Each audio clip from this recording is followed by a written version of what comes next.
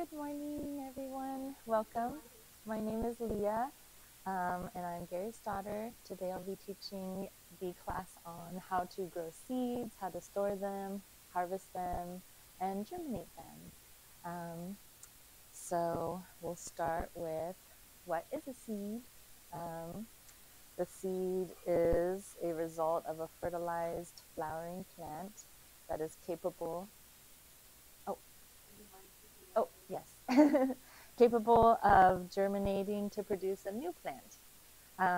And there's thousands, billions of different types of seeds, and they're very important to us. The purpose of the seed is to replace the parent plant to further its existence and continue growing. So I guess we'll start with germinating, because that's very important. There are a lot of different methods to germinating the seeds. The first one I'll talk about is scarification.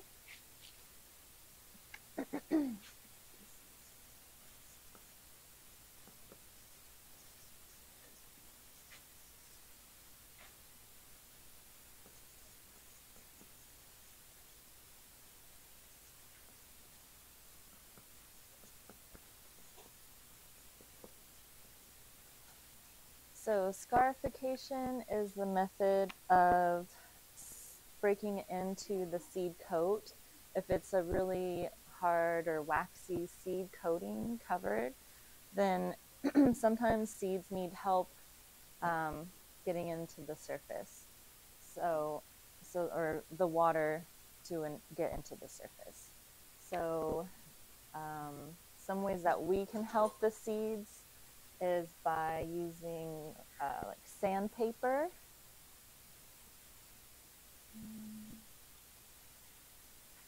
Sandpaper.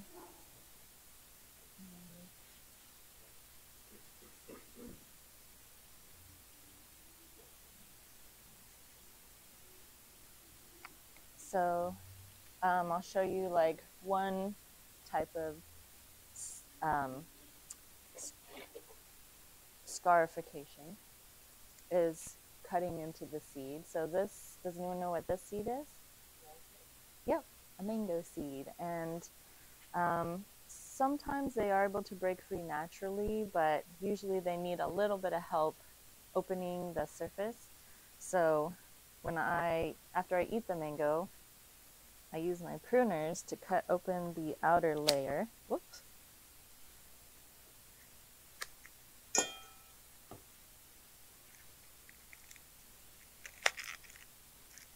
So this is the inside of a mango. And this is the seed. So this is the seed coat, and that's the seed inside. And since this is a tropical fruit, the seeds aren't very viable for long. So mango seeds you want to plant right away, and make sure that they don't dry out. So some people store them in like a plastic bag with a paper towel or water to keep it moist and humid until they plant it. When I take it out, I just put it straight into a pot, maybe a little bit bigger than this, and then I plant it sideways like that, because the stem will come out one side and the roots will go down the other side. So when it grows, it'll pop up a stem sideways. I think so. I've done that before too. You can plant it either way, and eventually they do find their way up, but I think it's a little faster when you plant it sideways, because then they're right there by the surface. And the rule for most seeds, when you bury them, you want to cover them the same like as much as they are thick, if that makes sense. So like this is about maybe half an inch to an inch thick, so I would cover it with about half an inch to an inch of soil. So if they're like really tiny seeds, like broccoli seeds, you just barely cover those, about like less than a quarter, about an 1/8 inch. But some will make it, if the soil's loose, and moist, then it's easier for the seed to germinate through the soil. So as long as they're not like 3 inches deep, then they'll be fine. So then after you plant like a tropical seed, you'd want to keep it moist, and don't let any seeds really dry out until they germinate and sprout up. And then you know that they're alive. Another way to scarify is acid or alcohol. People soak them in like alcohol to kind of loosen the seed coat, or scratch the surface. Sometimes like cherimoya seeds, you can give it a little nick with your pruners, and then at the very tip, and that also helps the water imbibe into the seed. Probably rubbing alcohol, yeah.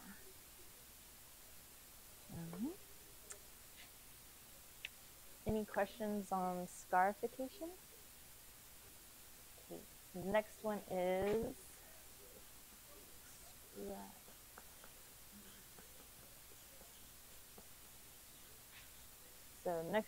stratification, and that is using breaking the seed out of its dormancy. So like cold stratification and heat stratification. Cold, for example, would be refrigerating stone fruits or apple seeds, things that need to go through a winter in order to wake up and germinate.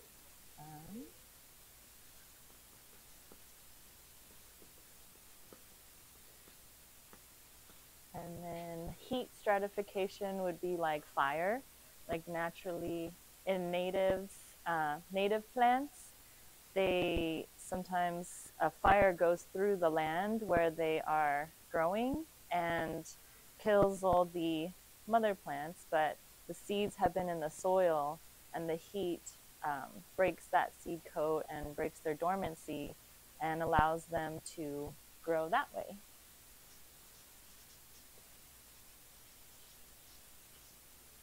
Native. Any questions on stratification? Another method is soaking the seed in water.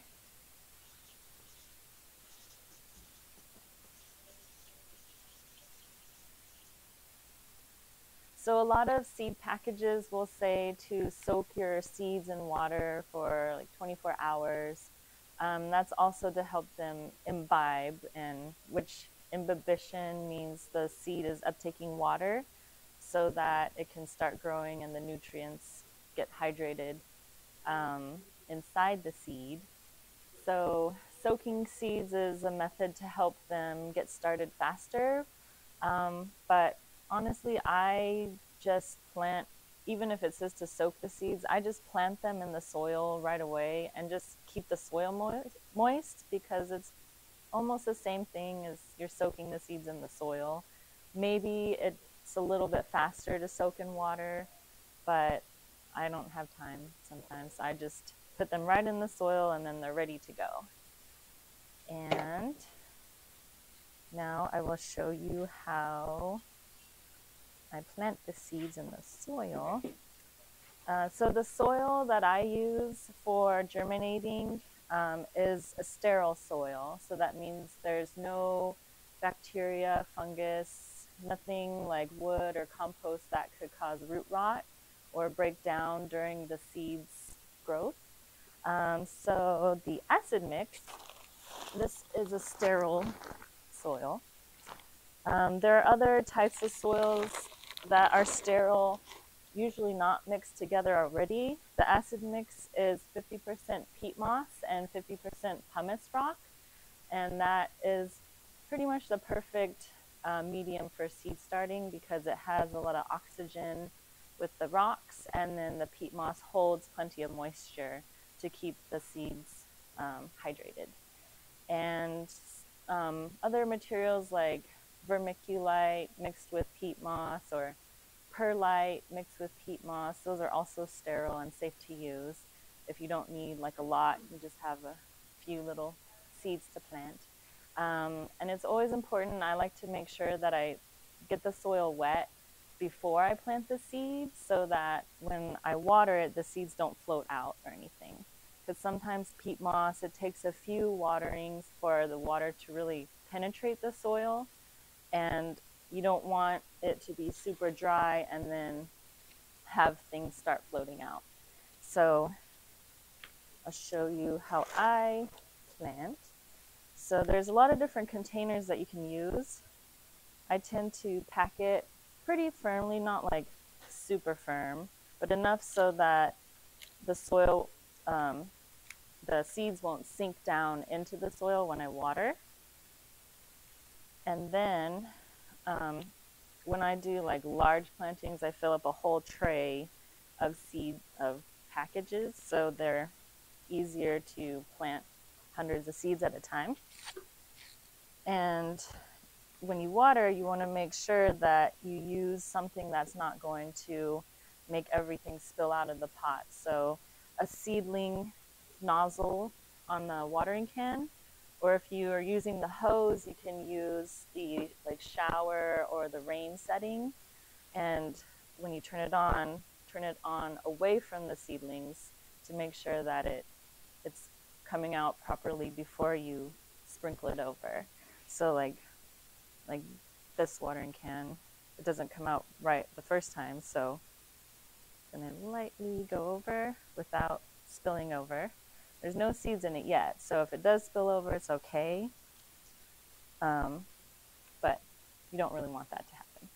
So then when I first plant the soil in the pots, I watered a few times so that you know for sure it's saturated all the way through. And then when it starts coming out the bottom, you know that there's enough water in there. So I'll do one more time. Okay. So we've got our start. This is just soil in here. And then let's say you want to plant some squash seeds. Right now is not the season to plant squash seeds, but I had some in my refrigerator because I harvested squash for pumpkin pie, and I kept the seeds. So this is a squash seed, and if you're saving it, say you harvested it and you're saving it and storing it, you want to clean them so that they don't have any fruit left on them. That could cause like some molding or fungus to start growing in the soil with it. So you want to make sure that maybe you run them in warm water, let them sit for a little bit, and then dry them off on a paper towel. And always let them dry out completely for a couple of days before you package them up to store them in a bag or anything. So I'll take my squash seed, and I just take my finger. Some people use like a chopstick or a pencil and poke a little hole. And then the squash seeds I plant flat sideways as well. And then I just pinch the soil back over it. And then the last thing I do is I fertilize with Osmocote. So Osmocote is a clean fertilizer and sterile, so that's why I also use that for seeds, any seed germinating, even cuttings, because it's just the pure elements, and there's no chance of a bacteria or fungus kind of growing in the soil that could cause rot for the seed. So for like these tiny cells, I would use maybe like 5 or 6 little pellets. They're very tiny, but I just kind of sprinkle them over the whole tray, and they're not going to burn unless you have like the whole entire thing covered with them. Just a few per cell is perfect for the seeds and enough to get them to start growing. I will talk about the different types of fertilizers.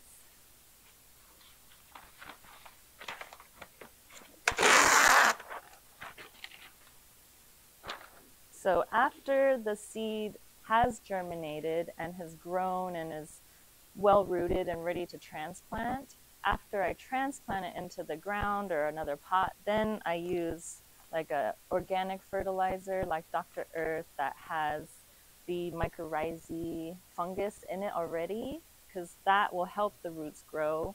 But it does take bacteria and fungus to break down organic nutrients to make it provide the elements that it needs. So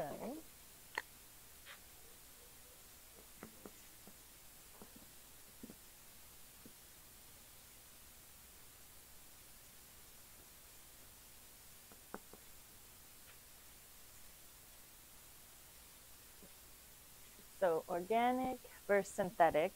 Organic is like a fish or poop or say seaweed, kelp, and in order for those to break down into like the needed nutrients, the NPK, which is nitrogen, phosphorus, and potassium, it takes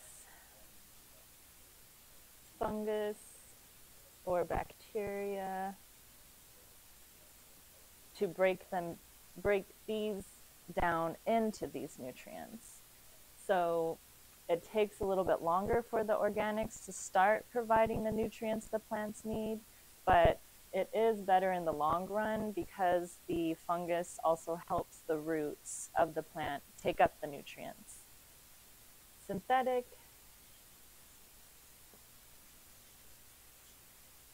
is just the pure NPK or calcium, magnesium that the plant needs that has already been broken down and man-made, but in my opinion it's more clean and safer to use for seeds so that no rotting can occur.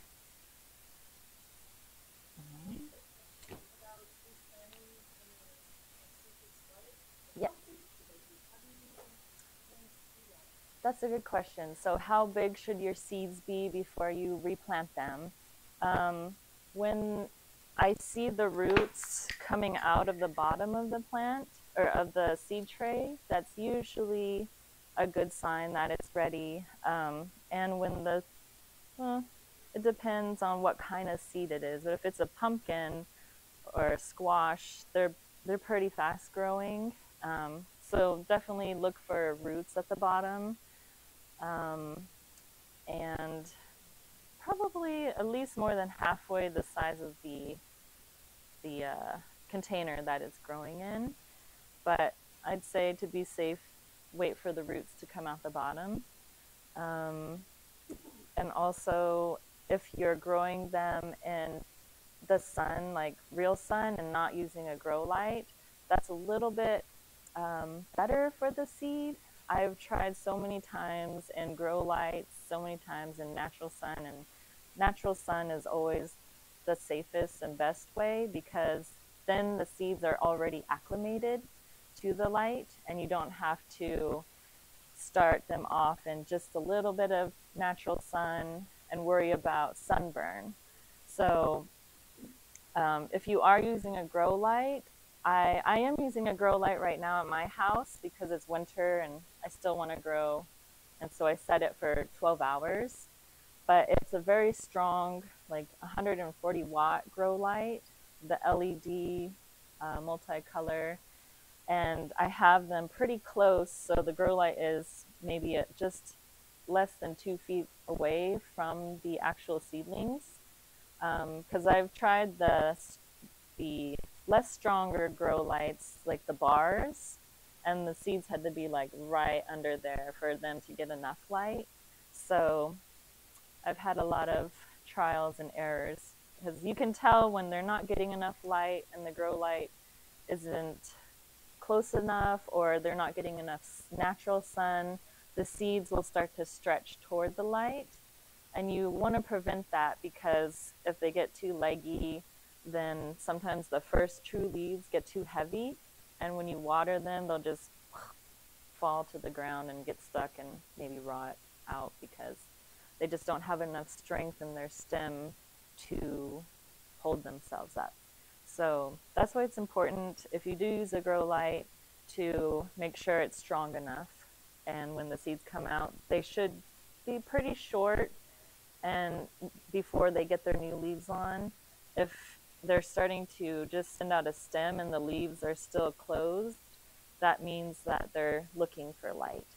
So you know for sure you're getting enough light, and from natural sun too. If the seeds, when they come up, the leaves come out right away and their stems are sturdy, they're not flopping over or anything. Did that answer? Okay. So the pros for having the organic fertilizer after you plant the seedling into the ground or pot is the mycorrhizae fungus.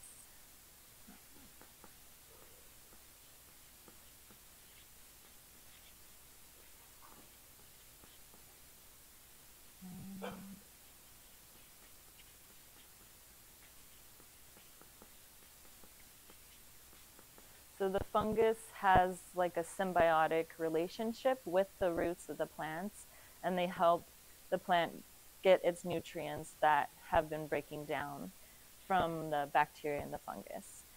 And then cons for using synthetic fertilizers all the time is it doesn't have the fungus or mycorrhizae that helps the roots in the long run. So it does provide nutrients right away, which is a pro, enough for it to start and get going. But in the long run, it's better to feed the soil with enough bacteria and fungus that will keep the plant growing for a long time. So yeah, this one. The pro is instant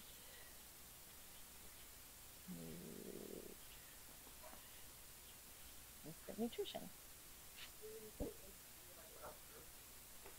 Well, no, the Dr. Earth, yeah, the Dr. Earth is the organic, so it takes like a few weeks for it to break down and actually provide the nutrients that the plants need.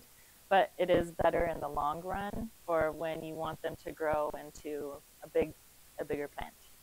And then this one, we always use it when we first plant our plants, because in our soil, like the top pot or the acid mix, there's no nutrients or fungus in there already. It's sterile. So this will provide the nutrients instantly, but then once it gets into the ground, well, there's already fungus in the ground, so you don't really need to add anything. But if you're keeping something in a pot, that's why it's important to add the mycorrhizae to help the root system grow bigger and better and stronger. So I always use these two hand in hand.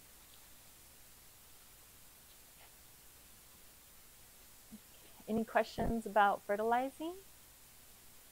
No? Okay. Next, after you fertilize the plant, you always want to make sure that in your seedling trays they stay wet or moist. You don't want them to dry out at all, because then that could stunt the roots and prevent it from growing. And you do have to be very careful if you're using a grow light. They do dry out really fast. So sometimes when I'm growing under a grow light, then I have like a humidity dome underneath, and also a tray that catches the water. So this grow tray, it doesn't have any holes in it. So if I water it, the water will sit in there. You just want to be careful. If there's too much water, it could start to overflow. And if the water is all the way at the top, that could potentially prevent the oxygen from flowing within the seed tray. So that's another important thing that they need, is oxygen when they're growing too, so they don't rot out. So always, if you water in tray that has no drainage to make sure that you either pour it out if there's too much, or just be careful when you water. Don't overwater. Don't let the plants sit in like all the way up to their tops of water. And if you're just growing like one little pot, like a mango seed, then I put a saucer underneath, and that's easy to empty out if it's too full. But you don't really have to worry about too much water in the seed, the tray, because it's so short that usually soaks it up right away. And so it's always a good backup too, if you're not able to water every day, to have a tray as a backup, like reservoir for the soil to suck up. Another important, very important thing to do is always label your seeds and the date when you plant them, because if you plant a lot, then you might forget their needs. So I like to use just little stick labels, because they don't fade or disintegrate. And the wax pins, or you can even use a crayon or pencil, because these don't fade in the sun like Sharpie does. So I write, for the mango seed, I'll write mango, and then this is a Valencia Pride mango seedling. Pride seedling. And then the date is 12/30. So it's hard to write without being on a surface, but that's what it looks like. And I keep the label out of the way so that the seed can grow. And now I won't forget what I planted. Because sometimes some seeds take longer to germinate, and if it's just sitting there for a long time, you're like, oh, it might be dead, and you throw it away, but really it just needed more time. So that's another reason to always label your plants. Yes.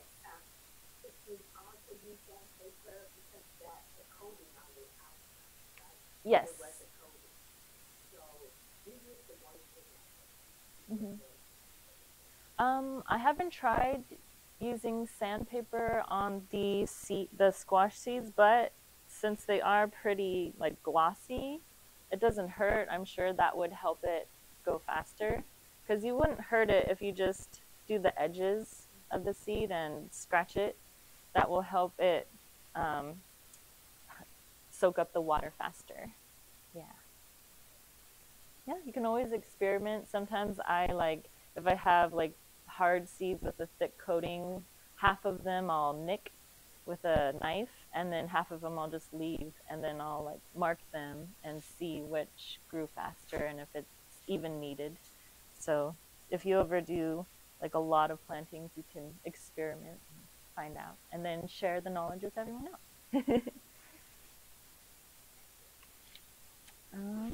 Oh, this is a fun one that I planted from seed from a fruit of a houseplant. This houseplant is a philodendron. It's called the Monstera deliciosa, and that's a split leaf philodendron with the big leaves. And earlier this spring, our plants made big giant fruits that kind of taste like a pineapple flower, flowery flavor. And this one had like 17 seeds in it, so I was excited. And they look kind of like little green beans, and they don't stay viable for very long, so that's why it's hard to buy them online, because they have to be kept humid or in a moist environment, or else if they dry out, then they're not viable anymore. So it's always fun to experiment, like if your houseplant makes a fruit, then you can plant it. And the reason I like to do that is because you never know what you're going to get. Sometimes like they could be shaped differently than the mother plant that it came from, or have a different color to them, just grow differently. But usually, like for houseplants, they're pretty true to the seed. Would you like a seed? Okay. So that's a fun one. These little babies will soon become big, giant, split-leaf philodendrons. And this one, I wrote the date. These seeds I started in October, mid-October. So it took a few months, but it was kind of cooling down. I had them in our greenhouse in like partial sun, so they didn't germinate as quickly as like if they're in full sun probably. I've had some of them like sprout in just 3 days after I planted them at my house because my tiny greenhouse warms up really quickly. So heat for tropicals is very important. For germinating, if you have vegetables or fruit trees that like a lot of heat, like tomatoes and peppers, peppers especially, you need to use a heat mat if you're going to plant them before their growing season, like maybe February, January, February. If you want to start your pepper seeds for the springtime, then it's not warm enough outside. If I was starting the seeds outside, I would have a heat mat during the nighttime. It's important to use a timer or a thermostat like control for the heat mats because I've experienced just leaving the heat mat on all the time and with the sun or a grow light, and it just melted everything. It was too hot when it was both the heat mat and the grow light at the same time. So it's better to have the heat mat going at night so they stay warm, because the heat mats are usually 75, 80 degrees, which is the perfect temperature that's needed. Or if it's in full sun, use the thermometer timer. They have like a controller that you can plug your heat mats in with a thermometer attached so that when it gets a certain temperature, the heat mat turns off or it turns on if it's cold. So that's what I have outside because you can't really tell when it's going to get hot if it's like a gloomy day or sunny day. So that's when those come in handy.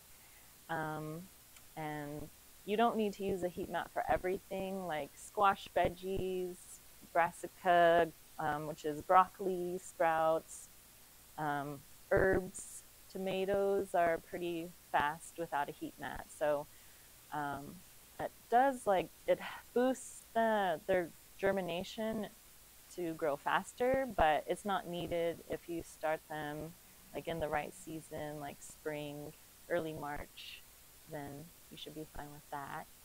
Are there any certain seeds that anyone has had trouble germinating and has questions about? No? Everyone's a Yes. Those seeds, they are tropical spinach. So the Malabar spinach, usually April, May, or if you wanted to start them indoors by a sunny window, then they should grow because they do grow like as a houseplant in some areas when it's cold outside. Then the house heat is enough to get them started.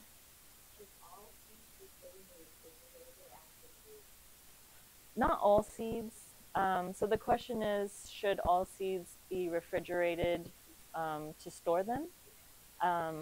You can with like tomatoes, vegetables, herbs, prolong their life in the refrigerator because it's cool. You just want to make sure to maybe put like a silicone packet in with them or to keep them dry so that they don't rot inside the fridge. But tropical seeds like mangoes and the Malabar spinach, they don't like the cold, so I wouldn't put them in the refrigerator, but just like a dark, cool space. And then the mango seeds you want to plant right away. You don't want to store them because they might not survive. Did my microgreens are pretty fast. It doesn't hurt to start them in like warm water if you want them to germinate faster.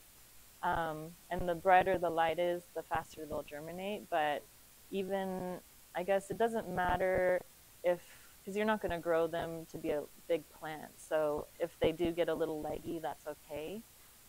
But they might taste better if they have more light and nutrients. Usually the sunlight helps them become sweeter, and if it's darker, they might be a little more bitter.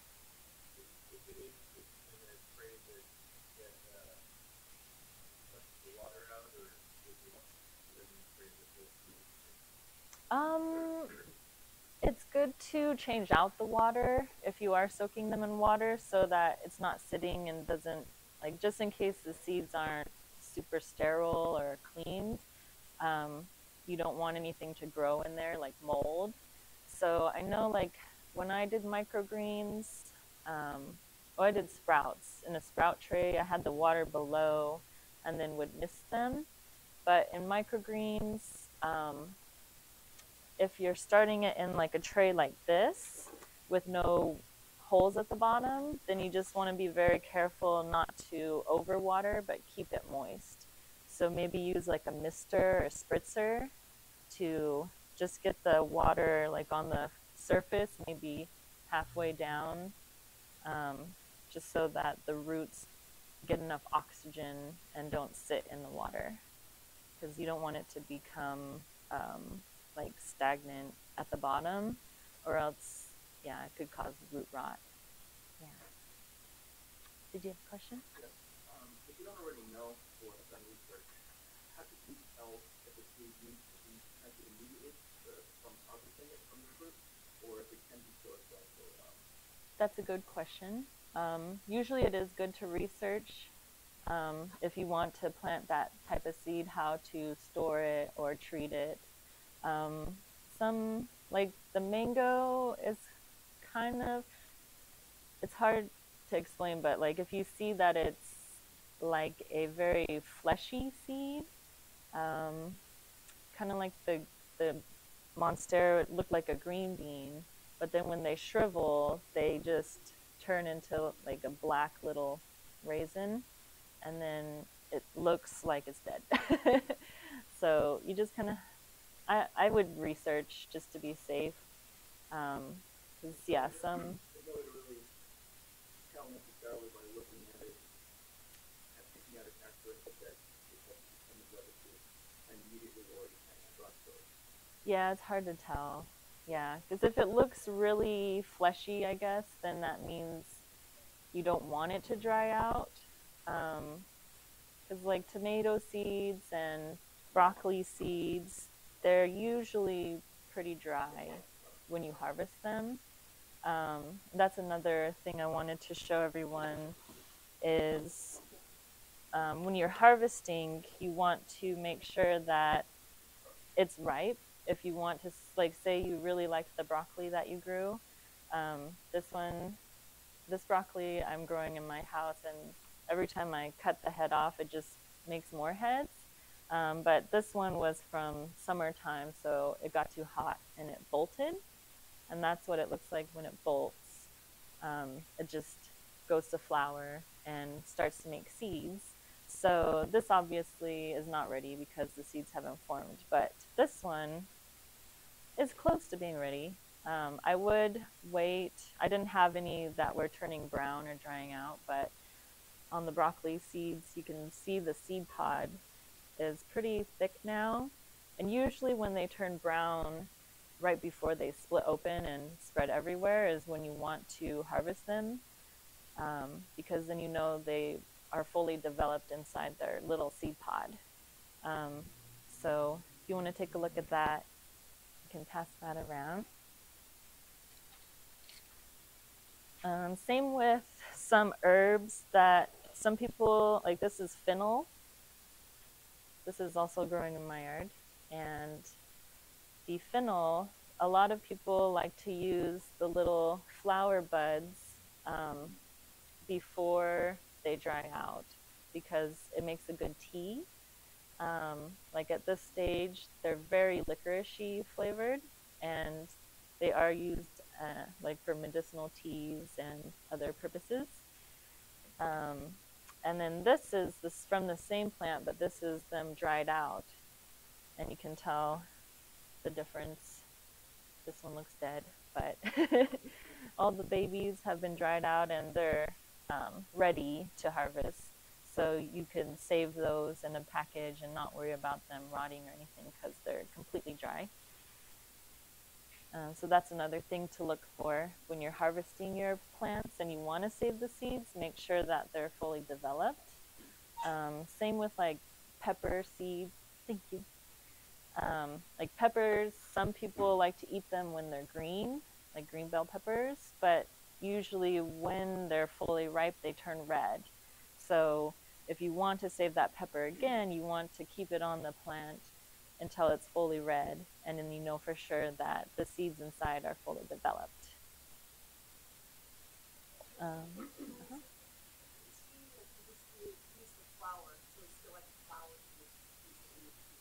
Um, well, yeah, I think this one has flowered already, and then these are the little seeds, but they're still green.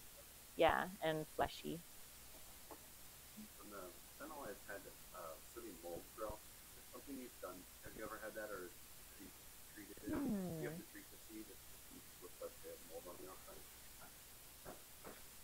If the seed has mold on it, then it's probably not safe to save that one. Just to be, yeah, I don't know. You could try that. Just try soaking in alcohol to kill off any mold. But I would just, if you have a lot of seeds, then just save the clean ones. Because, yeah, you don't want to go through too much trouble cleaning seeds if they make hundreds already. Another reason to save seeds for, like, say if you have some type of vegetable that you really like. Well, this one I didn't save the seeds, but I grew an Aiko tomato, which is a Japanese grape tomato, last year. And then this spring, or late in the summer, it came back in the same spot from a seed, I'm guessing, because they look very similar, but they're larger, almost like a Roma tomato. So since that one is a hybrid, it could have been maybe it could have had a parent like a Roma tomato. That's why they're so meaty inside, but they're super sweet. And my son, who's 3, just eats them like candy. Like he makes me chop them up for him because he loves them so much. I'm like, oh, that's good. But so if you want to save, like, this is a really good fruit and I want to save it, so I make sure that at least one fruit I will let it fully ripen, and then I take the seeds and spread them out on a little paper towel, just like one of these, and let them dry out. And then you can wash them. I never do because I'm lazy, but you should. Maybe wash them with water and then dry them again. But I just save them and grow them the next year and hope that they will be just as good as the parent. Saving seeds, you never really know what you're going to get unless it's like an heirloom seed. Heirloom seeds are true to seed, and they are saved and passed down generation to generation because of their qualities that they have, like excellent flavor or vigorous growth, and they're just fun to save. But then there's hybrid seeds, which if you grow and you save a seed from a hybrid seed, it could be anything from one parent or a different parent.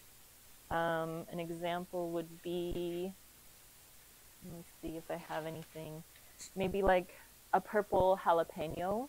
They have purple jalapenos, yellow jalapenos, but like the true jalapeno, it starts green and then turns red. And then the hybrids, they crossed with like maybe a purple bell pepper. So one parent is a purple bell and one parent is a green jalapeno. And when they cross-pollinate those flowers on purpose, then they get the fruit that they're looking for, which is a purple jalapeno. So if you take a seed from a hybrid, it could turn into a bell pepper, or it could turn into a jalapeno. So it's kind of a mystery and a risk if you are expecting the same exact fruit that you planted from the hybrid seed, it might be a mystery. It's kind of like humans. Like, for example, my husband and I, we have two sons. One son has brown eyes, just like me, and then my other son has blue eyes, just like my husband. And yeah, so you never know what you're going to get. But one is like one parent, one is like the other, or sometimes they're a perfect mix of both. Any questions on hybrid? Uh-huh.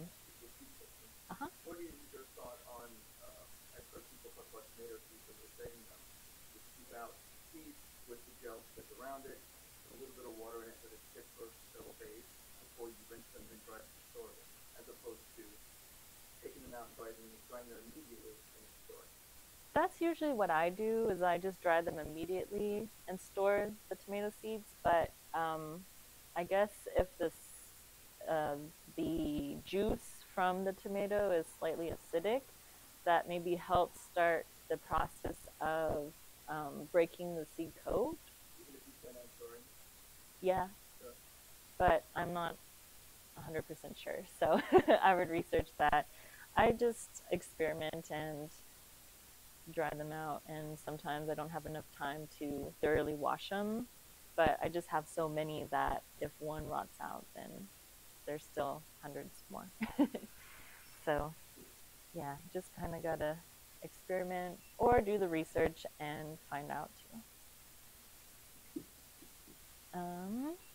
Oh, also I wanted to mention genetically modified seeds, because there are always questions about, oh, are these seeds GMO or not? If any nursery retailer had GMO seeds, they would have to label it, and it would be very, very expensive since they're man-made.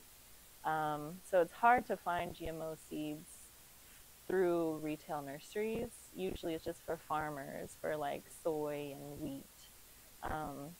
And some GMOs, well, usually are just to modify or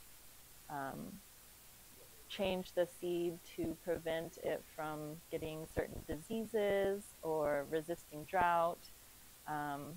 Like, for example, the citrus greening disease that is killing a lot of citrus. They're having a really bad time in Florida because all the citrus trees are grafted onto rootstocks and have been the same trees from cuttings or grafts for many decades. And without the seed variation, then the diseases can attack all those same trees that have been growing for forever. So like the citrus greening disease kills most of the citrus trees, and the reason why you want seed variation is so that you can find these citrus trees that are resilient to that disease and don't die. So that's why now the citrus industry is starting to grow citrus from seeds to see which ones can tolerate and survive from that disease before it wipes out all the citrus that we do have. And I'm not too worried. I have probably like 20 citrus trees in my house, and I don't know, I guess, well, I have like a finger lime, and those are one that are resistant to the disease, the citrus greening disease. And then apparently Washington navels, they can get it, but it doesn't give them like symptoms. It doesn't prevent the nutrients like in most citrus trees from flowing throughout the tree. Another one is like banana trees. Bananas used to be grown from seed, and then they've been developed for so long to get rid of the seeds so that when we eat a banana, we're not munching on crunchy seeds. But I think it was the Gross Michael banana tree, started getting a rot disease that was wiping out the plantations, and that's when they like were scrambling for seeds in the banana, which is very hard to find now, to plant new varieties that were resilient to that disease that was killing them off. So that is another important reason to save your seeds so that we have varieties and hardiness towards those diseases and bad things. So that, yeah, we just have all our fruits and we don't let them go extinct. Yeah. Any questions on that?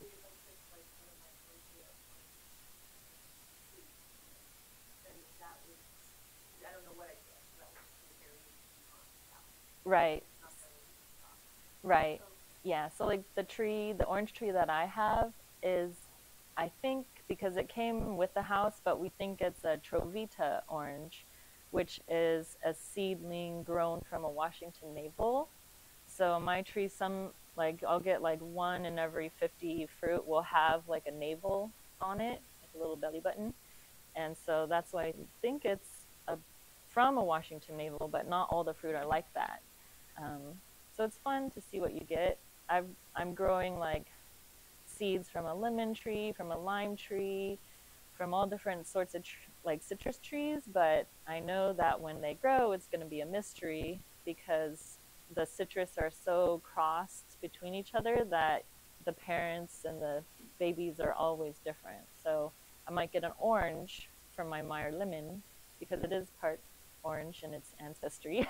So that's another fun way to experiment. But like my calamondin tree, I waited about 7-8 years from seed, and it finally got 3 fruits on it, and they are like calamondins, the same. So that one's pretty true to seed. But I did grow like some pomelo hybrid from a seed probably about 5 or 6 years ago, and I'm still waiting to see what comes out. So that's always fun. Yeah. Did I cover everything? I think. Yeah. Any questions? I've heard people who have saved seeds for many years, sometimes maybe 10 or more years, and the seeds are viable, sometimes they're not. Right. Does that depend on the type of seed it is, or is it storage conditions, or both, or neither? I think both. Yeah.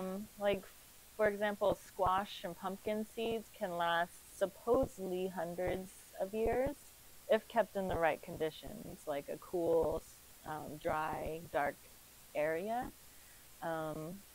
But ones that don't last as long, I think, are like tomato seeds, or I know for sure onion seeds. Yeah, you just kind of have to research. There are charts online that say the viability, approximate viability of the seeds. Because, like, again, you can refrigerate or freeze some seeds and just keep them going longer that way. But you have to be careful that they like that condition. Make sure they like that. Typically, some seeds, they can make the seeds on their own. Yeah, most likely, like the tropical seeds. Although I did have a customer bring me a white sapote fruit that they said they got from Hawaii, and they had the fruits in the freezer for a year or more. And they brought me the fruit. Did they bring me the fruit? I think it was the fruit or the seed. And I grew it, and it grew. So that specific plant can be frozen. You just have to experiment, I guess, and see what comes out.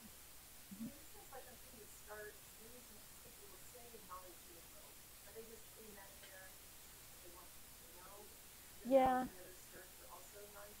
Right. Yeah, it's kind of confusing. Like when the plants are labeled non-GMO, all the plants at the nursery are non-GMO. Maybe one exception would be papaya trees. Um, there is another virus killing off papaya trees, and I think it's big in Hawaii.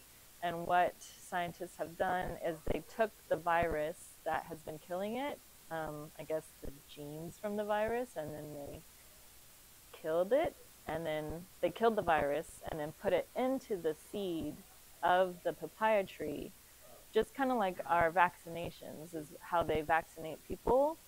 So then we know that that virus we can be resilient to.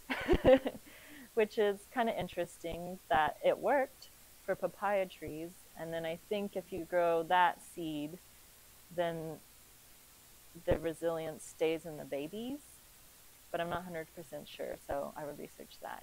But I don't think it's that bad if it's just that. They're not like changing anything dramatically, just trying to keep them alive. Yeah. Okay, well, yeah.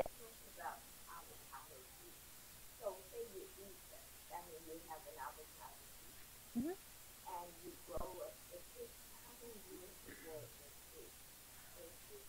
Growing an avocado from seed, it usually varies with the tree. You never know, but I've had some avocado fruit from seed after about 3 years.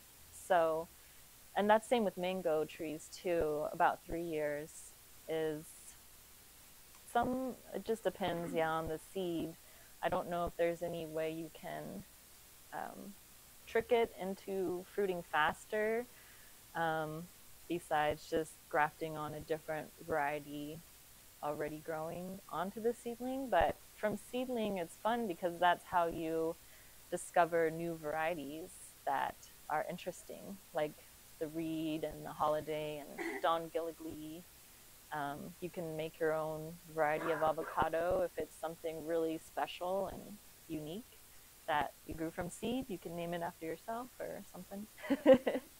Yeah, so that's what I like to do. I save all my seeds, and I have avocado seeds coming up everywhere in my yard because I just throw them out into the yard and they grow. And yeah. The seeds that are large like an avocado, is there a characteristic that you can see that you can tell it's better than another?